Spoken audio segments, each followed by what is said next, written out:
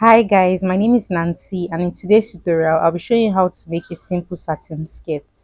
The name of this fabric is called a Duchess fabric and I made use of 2 yards. For a plus size person, you should make use of 2.5 yards.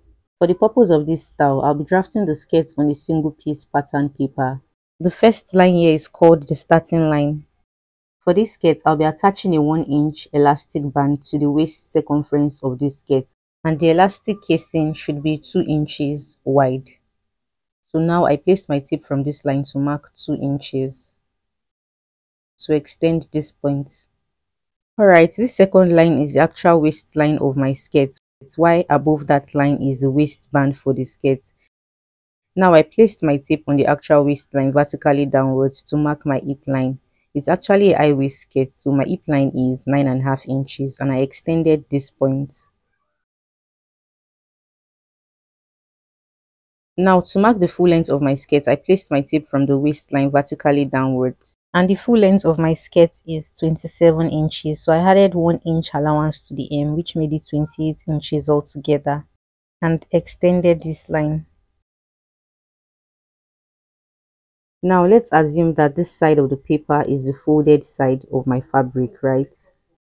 Now on the starting line, I placed my waist circumference divided by 4. I added 1 inch sewing allowance to the side for the waist dart, and the mean allowance for this skirt is 1.5 inches by the side. Now on the hip circumference line, I placed my hip circumference divided by 4 and also added the 1.5 inches sewing allowance to the side. Now I went ahead to connect my waist circumference to the hip circumference. Now to get the hem circumference for this skirt, I would place my tape on the hip circumference with the sewing allowance included. Here I have 11 inches. I went ahead to mark 11 inches on the hem circumference as well to connect the hip circumference to the hem circumference. The next step is to place the waist dart. My nipple to nipple distance is 6 inches. I divided it by 2 and I had 3 inches. Now I added half-inch sewing allowance to that 3 inches, which made it 3.5 inches, and I placed it from the side of the fold on the waistline to mark 3.5 inches. Now I want the length of the waist dart to be 6 inches long.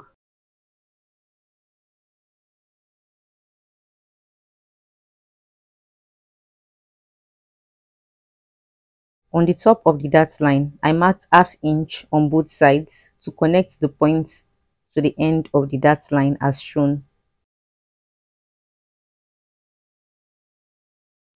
Alright, this is the waist dart of the skirt. Now to achieve the flare on the sides or bottom of the skirt, I would extend the dart line vertically downwards to the hem of the skirt. The next step is to cut out the skirt.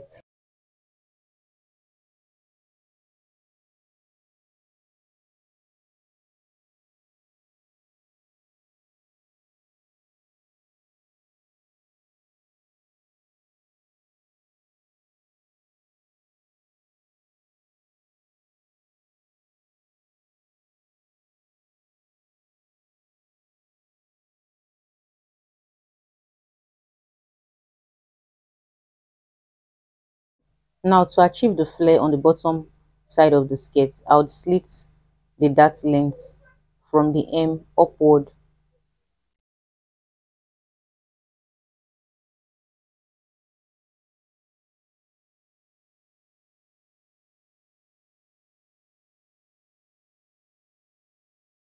And on getting to the end of the actual dart length, I stopped slitting. Now I went ahead to fold the waist dart and used a tip to secure the waist dart properly. Alright guys, you can see how simple this method is, and the next step is to place the template on my fabric to cut out both the front piece of the skirt and the back piece of the skirt. The total amount of fabric I used in making the skirt is 2 yards, so I folded the fabric into 2 to separate it into 2. So one of the yards is 36 inches, which is 1 yard. So I'll be using this for the front piece, while the other yard, which is also 36 inches, would be used for the back piece of the skirt. Yeah, I noticed that when the pattern paper is not on the table, it changes the color of the fabric on my screen.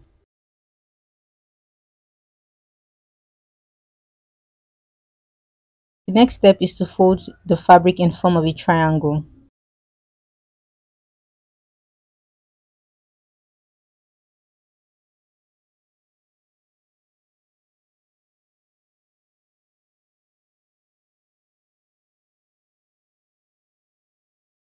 Now I place the template on the main fabric, making sure that the waist circumference on the template is equal to the folded fabric at the top.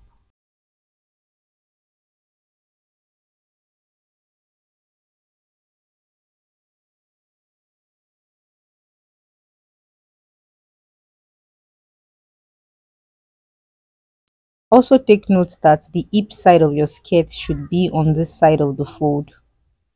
So this satin skirt has a little flare on the bottom side. But if you want your flare to start from your hip region, then you should leave this opening on this side.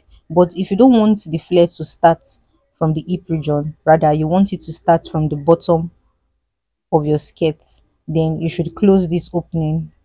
Obviously, you can see that the spacing is now smaller. The next important step is to make sure that the distance between the space opening on the hem is 4 inches. So the flare can begin after the lower hip down to the bottom of the skirt. So here you would notice that this side of the skirt is actually short, but it doesn't affect my skirt length. So if you want your skirt length to be longer than my skirt length, it simply means that for your own skirt, you have to use a total amount of 2.5 yards of fabric. Then you separate the 2.5 yards into two. Use one part of the fabric for your front piece and use the second part of the fabric for the back piece, just the way I am doing mine now. The next step is to trim out the waist circumference and to also trim out the sides of the skirt. So actually the owner of the skirt uses the same body size measurements as mine, but since it's not for me, I was unable to wear the skirt for this tutorial. So one of my recommendations is that every lady should have this skirt because it came out very beautiful and classy. Now I'll trim out the hem of the skirt.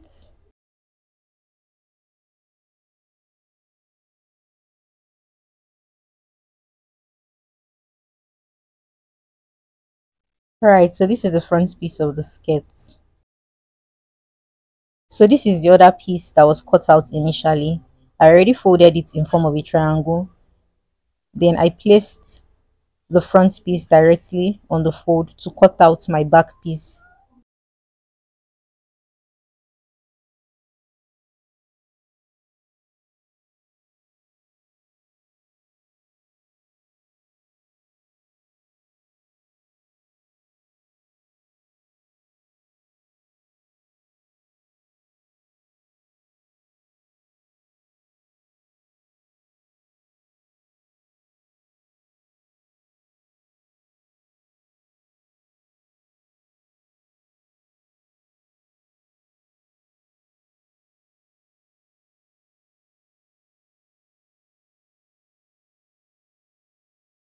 Alright guys, let's get started with the sewing process. I separated both the front piece and the back piece and placed the right side of both pieces directly on each other.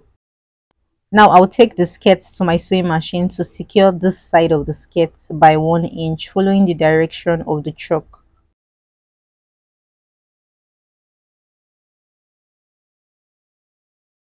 And because there'll be a side zipper on the skirt, from this top of the waist, I measured a length of 7 inches. Now from this point I measured 7 inches. I made a straight stitch downwards to the hem, and this would be the zipper opening on this side. After stitching the sides of the skirt, the next step is to attach an elastic band to the waist circumference. To do this, I would place the 1 inch elastic band directly on the right side of the fabric on the waist circumference to stitch by 1/4 inch all through. Please, while stitching, do not draw the elastic.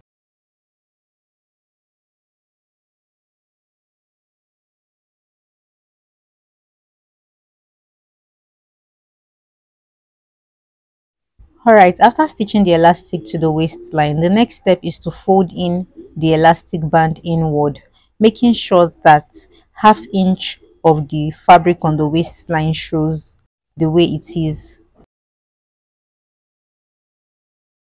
Alright, so now I'll take this to the sewing machine to stitch the edges of the elastic following the direction of the chalk.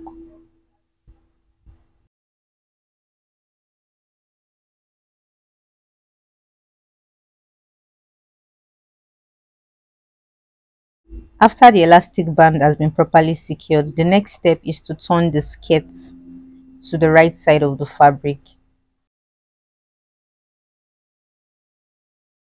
So this opening here is for the zipper. For this kind of skirt, an invisible zip is always preferable. So I'll take this to the sewing machine to attach the invisible zip on the zipper opening.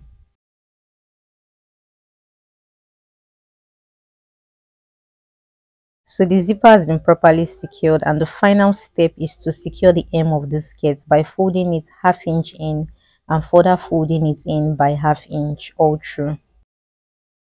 Alright guys, so this is the final outcome of the skirt. I hope this tutorial was helpful. You should give it a try, and if you are new to my channel, kindly subscribe, share and like my tutorials. Bye for now and see you in my next tutorial.